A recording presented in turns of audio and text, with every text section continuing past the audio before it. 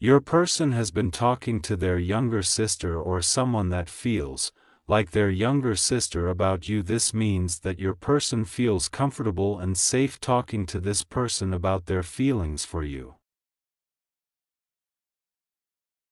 This was a difficult decision for them and they are likely feeling a lot of guilt and sadness about it. They feel a lot of regret and shame towards you because they know that they made you feel like this connection was one-sided. This means that your person feels bad about hurting you.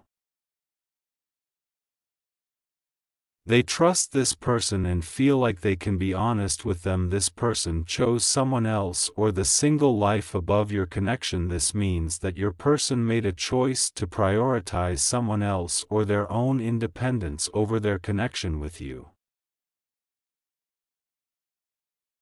And making you feel like this connection was not important to them. They know that they made a mistake and they are sorry for it. This connection brings up a lot of fears in your person. This means that your person has some unresolved emotional issues that are being triggered by their connection with you.